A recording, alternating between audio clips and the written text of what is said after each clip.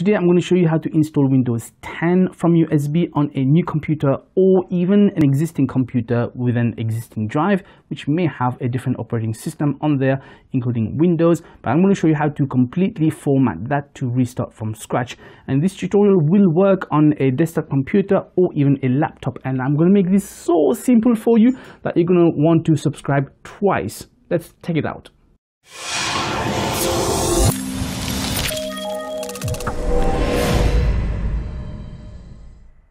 Hey Techs, welcome. This is Ash from Tech, and on this channel we do reviews, repairs and tutorials of tech. So if you want to unleash your true potential, start by subscribing, enable the bell notification icon so that I can help you go from newbie to techie. I do have some major disclaimers for this video, but I'm going to leave them to the end, so make sure you watch them, otherwise I don't want to see any negative comments. Yeah, only good ones. For those of you who are following us from part 18 of the OnePcToRuleThemAllChallenge series, I've disconnected the back two SATA drives by unplugging the power cable.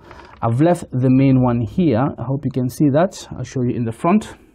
That's the main one I've left, which is the same 240GB SSD from SanDisk. And I've also removed the NVMe M.2 drive from Crucial 1TB. So you guys should not be confused because we've only left one drive, and it's going to be really simple and really easy. So for this tutorial, you're going to need a computer desktop or laptop, brand new or existing. You're going to need at least one drive. We prefer an SSD for speed and performance, but it will also work on an existing hard drive or a new hard drive. You will also need a Windows 10 installation USB flash drive, and the code above or the description below will point you to the correct tutorial for that. You will need a Windows 10 license key, and you're going to need an internet connection to validate the license and digitally sign your computer with Microsoft. So grab your USB installation disk and insert into a port on your computer. A front USB port will work usually, unless if it's a new build and you haven't tested the port, or you may not have tested whether it's connected to your motherboard, in which case I would advise that you connect the USB in a back USB port instead. Obviously 3.0 USB here should work on a 3.0. I know it works in this one, but if it doesn't work, use a 2.0, preferably at the back. You're of course going to need also a keyboard and a mouse. Now turn on your computer and wait for the magic to happen. Now in theory, if it's a new computer, if it's a new disk and you've got nothing else, it should boot straight into your USB drive. We've just had a beep code for good post, and we should see the kind of purple window logo for the first installation aspect. There we go. So if you have this, then you're good to go. We can move to the next step. However, if you don't see this window, and hopefully you know that your USB drive should be working because you've tested it when you created the installation disk, then it could be that your boot order of your motherboard is not set up properly, in which case you're going to have to restart and select the correct boot order. So let me show you how to do this. We're going to restart the computer, or you can just switch off and restart on yours.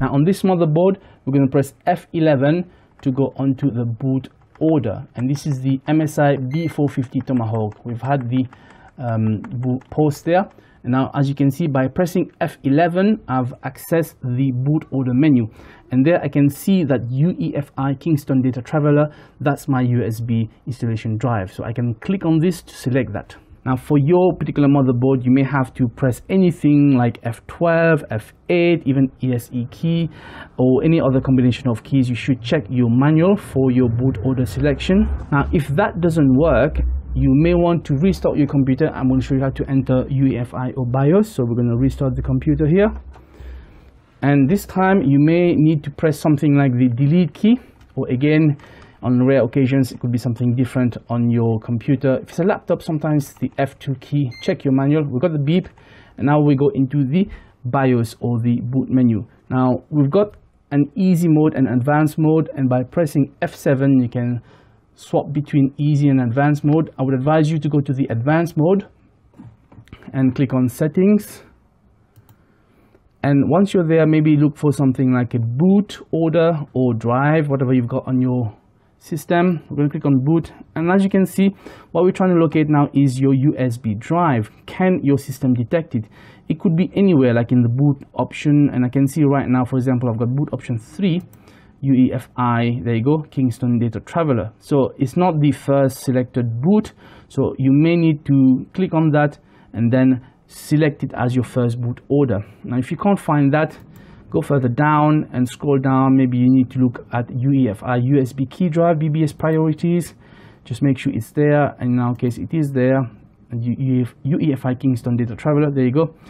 Just saying that if you don't find your USB on your boot order, and if it's not booting up, it could be simply a question of setting the correct boot order in your BIOS or UEFI. And once you've made the necessary changes, then you can hit something like F10 on your keyboard. It's going to ask you to save. If you've not done any changes, there's nothing to save, so I'm just going to reboot this, and hopefully we should be fine. We should now again boot straight into the USB drive and start this installation.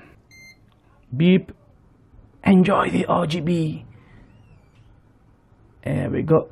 Right, why purple? Windows has got weird schemes. So from this stage it will be a few clicks and you'll be on the Windows desktop in no time at all. So by default you're going to get your country's language and etc. Just click on default or change if you have to, and here you're going to get install now or repair your computer. So we're going to need to install now and let Windows do its thing. Says setup will be starting. And here is where you can input your Windows key that you've bought or you obtained legally, hopefully. Now, I'm not going to do this just yet. You have an option to do this later once you've installed Windows and are onto the desktop, which I'm going to prefer. But you can manually input that here if you wish to. So I'm going to say I don't have a key. And now you need to select your operating system's version. Our one is Windows 10 Pro. Accept the license, click on next, and further to options, upgrade or custom. Now unless you're upgrading from a previous Windows version, you're going to select that, but we're not. We're doing a fresh installation or a new installation, so click on custom. And now if you only have one drive, this is what you're going to get: an unformatted single drive. It would say usually drive 0, unallocated space.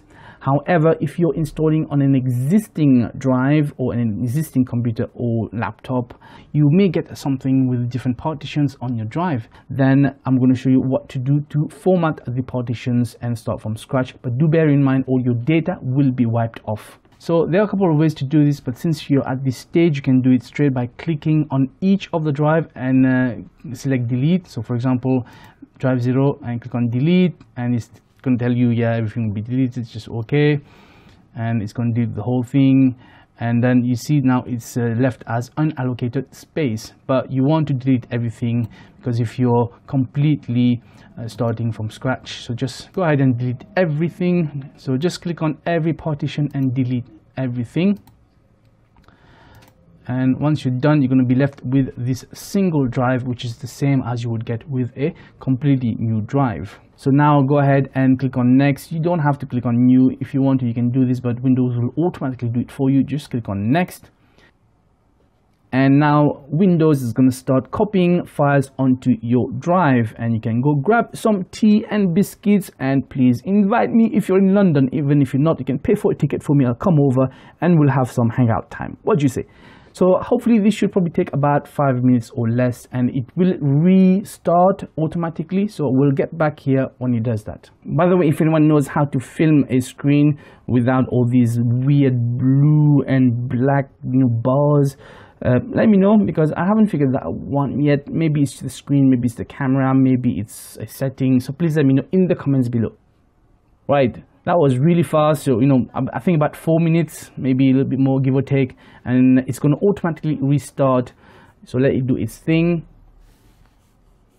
and Windows is restarting. And you can leave the drive in there or take it off when your computer switches off, but you don't have to. It should automatically restart, except if it doesn't, they go boot. If it doesn't, if you find that it goes back into the same Windows installation window, then you probably need to switch off your computer and take off your drive at this stage.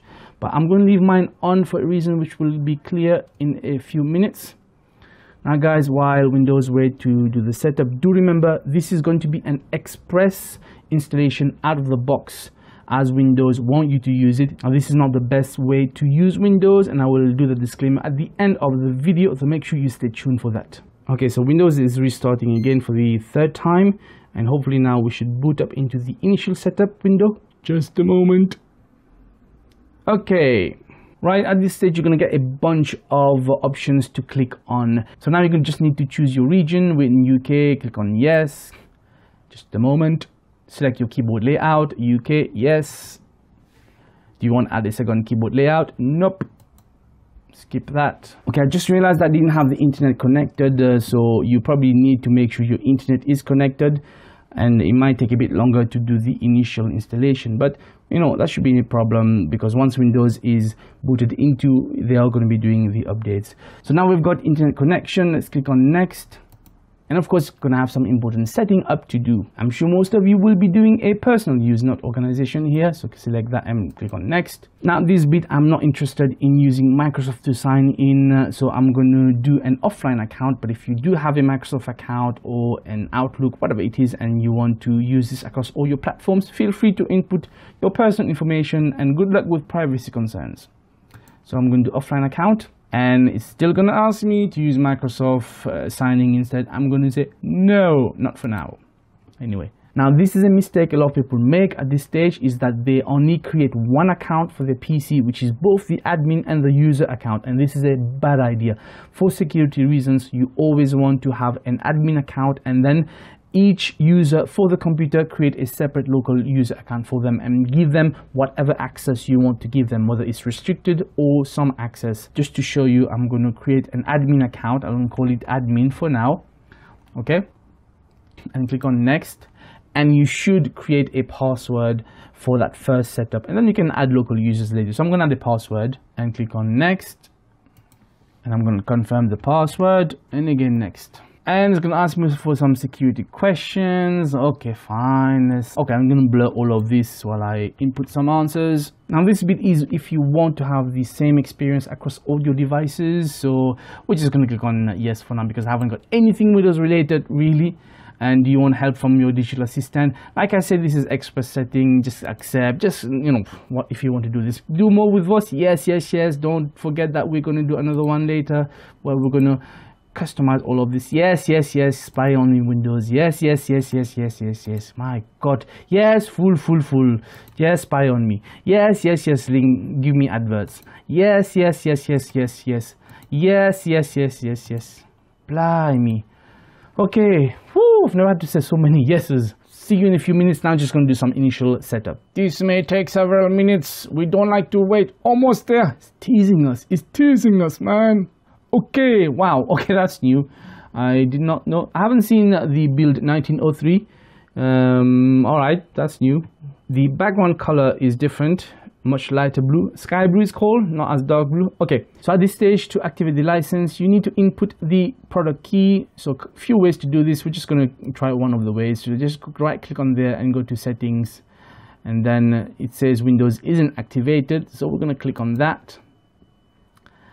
And here it says change the product key. Now remember when we did the installation drive for Windows, I said use a 16 GB. You can add other files and stuff. Now I've got a product key, so I'm going to click on the Windows Explorer and go to my drive, the installation drive, and go to the Win1064 apps, and on there I've got the product key here. But I'm going to blur all of this because all I'm going to do is copy that, and then I'm going to input it in the change product key window. So the magic of pasting, and obviously this is all blurred, and I'm going to click on next. Hopefully it should activate the license, and it says activating Windows. You get the best experience here. Yeah, activate.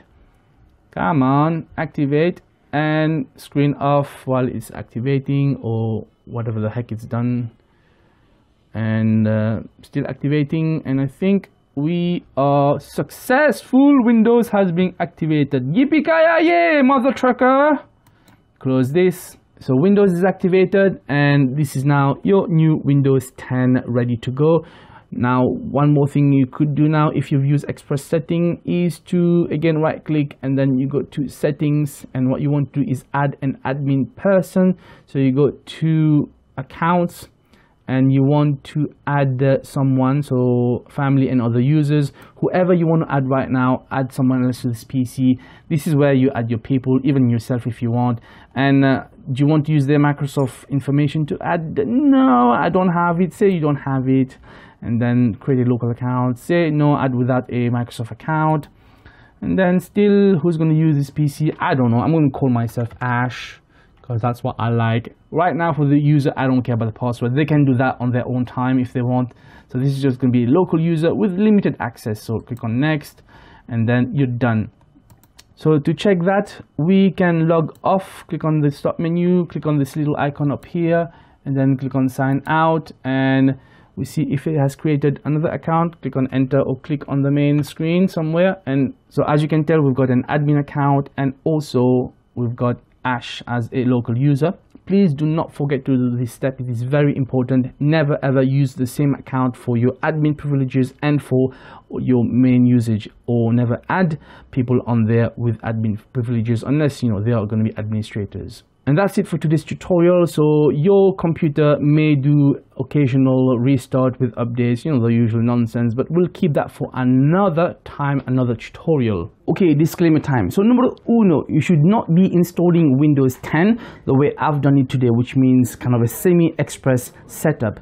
The reason is because there are 1, privacy concerns, and 2, performance concern in terms of bloatware and unnecessary background processors with a out-of-the-box Windows installation. Now you may be okay with this if you've got very good hardware and if you're not concerned much about privacy stuff. There are some controversies about it, but there are some people who will suffer in terms of both their personal information and also the performance, especially if you've got slightly older hardware. Now in a future video, I'm going to do a more custom installation of Windows 10 where we're going to make it hopefully more secure and lighter and faster. So stay tuned for that. I will release updates on the channel or on social media. Disclaimer number 2, the reason I did this semi-express setup today was to test out a Windows 10 product kit that I received from a company. So now I've tested it, I can go back to them, maybe we're going to do a review, and then I can tell you guys where to get some cheap Windows 10 license keys. Disclaimer number 3, if you do have privacy concerns and license fees concerns, then why are you trying to use Windows in the first place? There are options, and I've talked about this in that video up there, also in the description below. Go and watch it. Spoiler alert, you may need to use Linux.